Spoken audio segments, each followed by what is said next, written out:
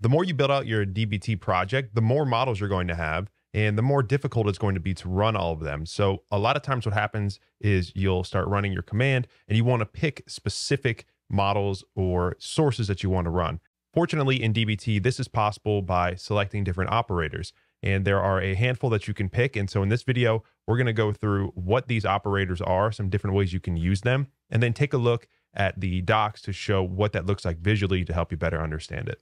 So first of all, let's just review real quick what these things are. What are operators? And essentially with each command that's listed here, you can have different arguments. And in particular, the ones we're concerned with in this video are select and exclude. And within that, you can pick and choose different components of your project. So for example, you just want to select maybe staging models. Maybe you want to run everything, but you don't want to run this particular directory here. That's how you can use these different flags. Now, rather than reading through the docs more, let's take a look at an example of what this might look like. In my experience, the most common way to do this is to do a DBT run or maybe a build, test, etc., and using the select operator. Or for short, you can just do -s, as we'll see a little bit later. You can do the entire project. You can select a specific model, which is very common if you just want to run one in particular. You can pick a specific path, so everything in a directory. You can do a package, go based on tags.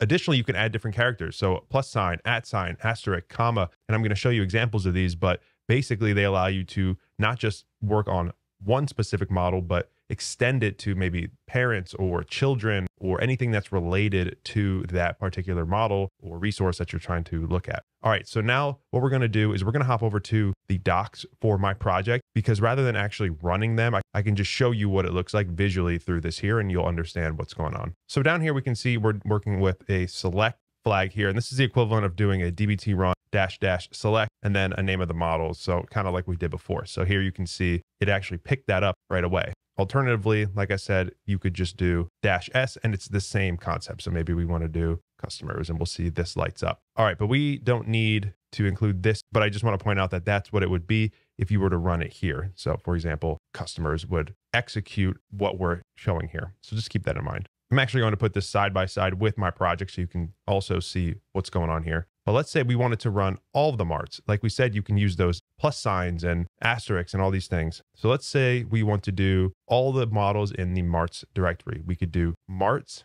and that's going to run both of the models in our marts directory. This is another reason why directories are really important in DBT. Alternatively, you could select a specific one this way also. So you could do marts. Let's say customers, and it would just execute and select that one. All right, so let's say we want to look at everything orders and then the children of orders, meaning everything downstream. This is where you could use the +sign. And here we can see it's highlighting everything else, and that's what would be run or tested or build, whatever you decide to do. Now, if we did plus on the other side, it would also do the parents, meaning everything before it. So let's add the plus, and now we can see it's including everything here. Everything in gray would be excluded. So if I press enter here, it's just going to filter it all out. Next, let's do the @sign. If we look at the operator here, this is similar to the plus, but it's also going to build the parents of the children of the selected model, which is a little bit confusing, but basically what it's going to do is, let's say we wanted to do @orders, it's going to look at all of the children, meaning downstream. So all of these here,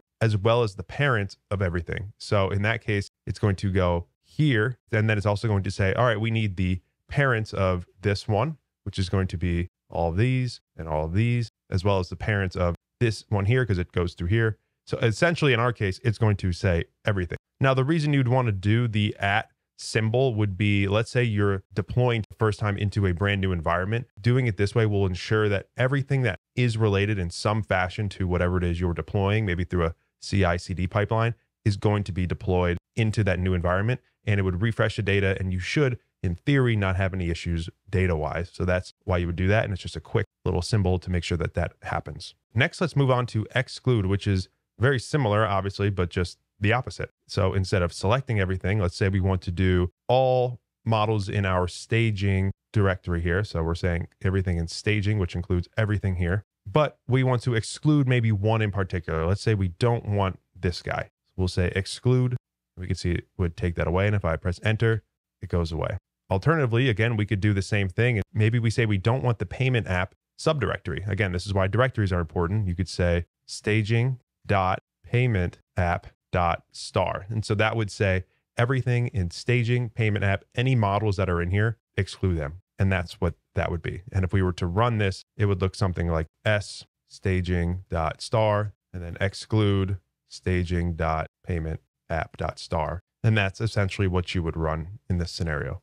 Next, let's look at the set operators, which are a little bit different and allow you to kind of group together these arguments within a single select flag. The two options we have are unions and intersections, at least at the time of this recording. And essentially what this allows you to do are combine statements, those, operators, those selectors, into different things. For example, with unions, it's going to do both of these. So it's going to stack the different options, everything that meets this path and everything that meets this path here in this operator. Notice that the space in between is what indicates what this is. Alternatively, intersections are saying it must be all of these. So it's saying satisfy all arguments. And this is where you have a comma. So it must be an intersection of both of these paths.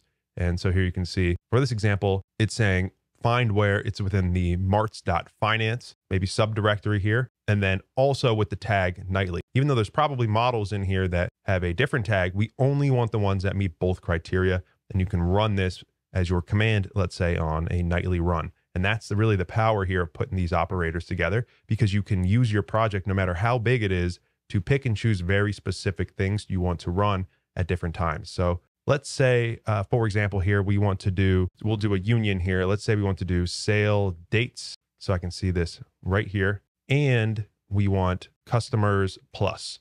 So I have this and customers plus, and this is what we would run. Now let's do an example of the intersection. Let's say we want to do stage tech store customers plus. So we can see this goes to both orders and it comes down to this intermediate model, but we give the comma and we say customers plus. So what this is saying is we only want ones where it matches both of them. So if we get rid of that comma, we can see where the full route is if we were to union it. But if we do the comma, it's taking it out because this is the only part that overlaps or intersects between both of them. We could put it all together here and exclude that test even right here and only get customers. Just one lonely model after all of that. So as you can see, designing your project with directories and certain naming is really important, combined with using the different operators to pick and choose what you want, makes DBT really dynamic, and hopefully now you feel more comfortable using them in your own project. So thanks as always for watching, and I'll see you at the next video.